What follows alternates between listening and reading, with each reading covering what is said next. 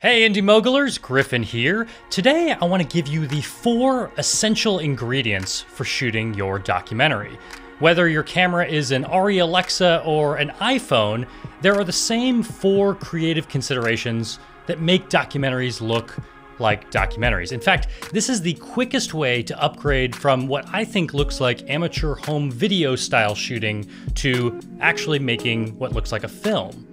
So when your non-video friend comes up to you and says, "Hey, I'm going on the trip of a lifetime to Patagonia. What do I shoot with my new camera?" I think this is the easiest way to teach that. Just tell your friend there are 4 essential elements of documentary. And the first one is an interview, also called a talking head or a soundbite.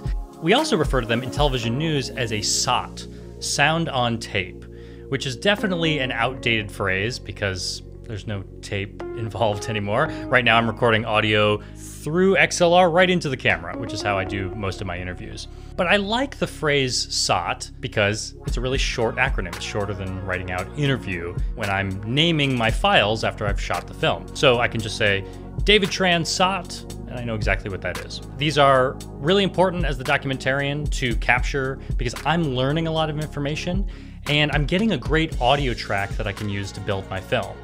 Honestly, the way that I like to edit, I may only use the actual talking headshot for a second here, a second there. It's really that audio that I need.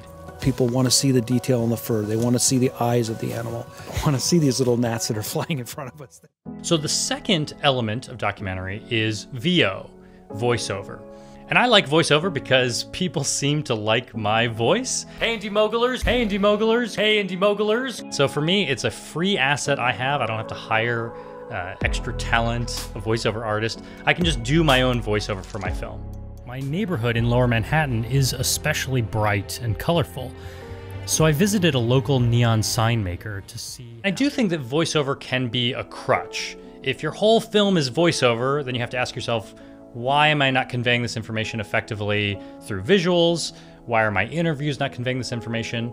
But I do think that voiceover can be a nice through line to take all the things you learned in interviews that maybe you had to cut out for timing reasons, and you can string your film together with voiceover.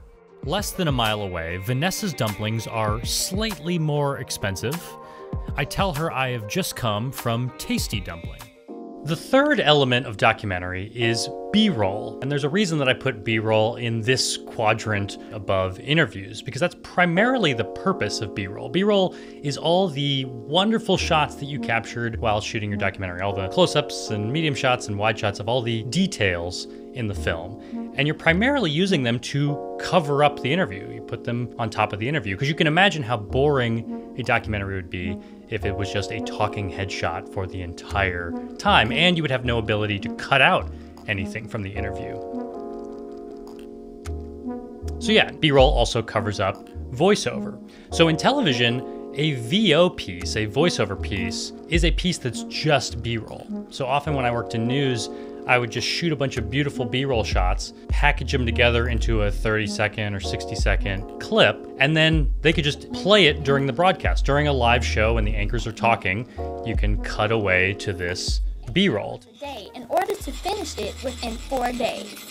One thing you should know about B-roll, if you've never shot a documentary or a television news story, is that you need a lot more of it than you think you do. You want to give yourself options in the edit, especially when you shoot B-roll before you shoot your interview, because the interview may reveal what are the things that you're talking about that I need to see. And in fact, I like to shoot B-roll before I ever get to the interview. I don't want to show up and do the interview first when my relationship with the subject isn't there yet. I might want to spend a few hours shooting some B-roll, even if I don't really know what I'm supposed to be capturing yet. Just spending that time getting the subject comfortable, then when we sit down and do the interview, they'll be a better subject and they'll trust me more to give me good answers. So shoot a lot of B-roll. Sometimes I think the ratio is like 60-to-1 of what you'll need. I shot a 5-minute film called Hand Cut about ice in cocktails, but it had 8 hours of interviews and B-roll. When I made Sriracha, a 33-minute documentary, I had 32 hours of interviews and B-roll. So shoot a lot of stuff because, well, if you're like me, you may want to cram a lot of shots into the film. Here's the power of B-roll. I'm gonna play you an uncut moment from an interview in my film Hand Cut. Well, I'm finished with ice sculptures, at least in this portion of my life. We're going to change over to more of a non-specialty ice product, something standard like cubes and cut cubes and dry ice and selling block ice. So that sounded okay. He didn't stutter or cough. Sometimes I'll cut those things out. But I do think from just an efficiency standpoint, I can cut this down in length and still convey the same information. So here I'll make 2 cuts and we'll see how this sounds. Well, I'm finished with ice sculptures, at least in this portion of my life. We're going to change over to something standard like cubes and cut cubes and selling block ice.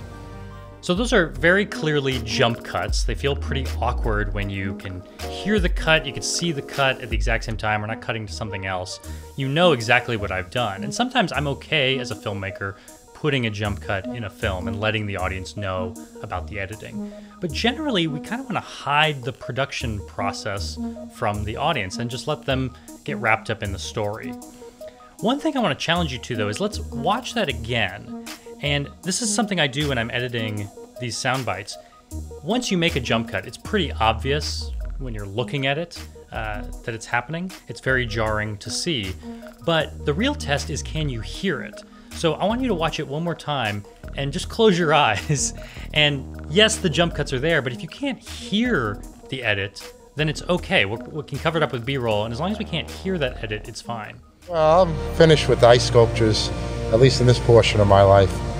We're going to change over to something standard like cubes and cut cubes and selling block ice. So yeah, now that I've listened to it, I know that it sounds okay. So here's the version with B-roll on top.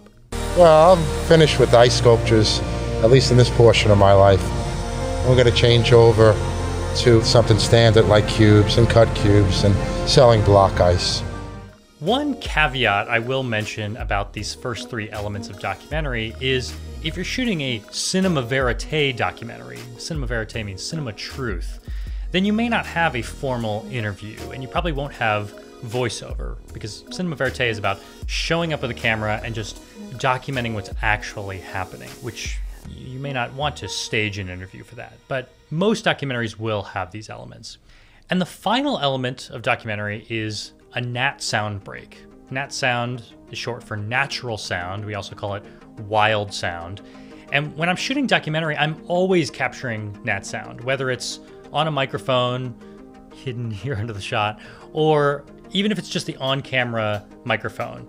For nat sound, I'm okay with the on-camera microphone. You know, just hearing the street sound or anything like that, that's natural sound. And a nat sound break is where you just let that audio live on its own for a moment in the film. So, you know, maybe the music continues, but you drop out the sound bites, the voiceover, and you just let the nat sound live for a moment. They're still wild animals, and you have to travel with a group of people. In Hand Cut, it's chipping away at the ice, just letting the audience hear that. About, 20 to 30 drinks. In television news, it's often called a nat sound pop. That's just one more audio element, really, that's helping you tell your story. And so these are the 4 elements: interview, voiceover, B-roll, and nat sound break that I'm thinking about. Am I capturing all these things when I'm out in the field? These are the 4 elements that I talk about when I give workshops on how to shoot documentaries. It's a very audio-heavy list. And this is what I think about when I'm making documentary. Thanks for watching. If you enjoyed this, if you learned something today, then I think you'll also like this new crash course I've put together on documentary filmmaking.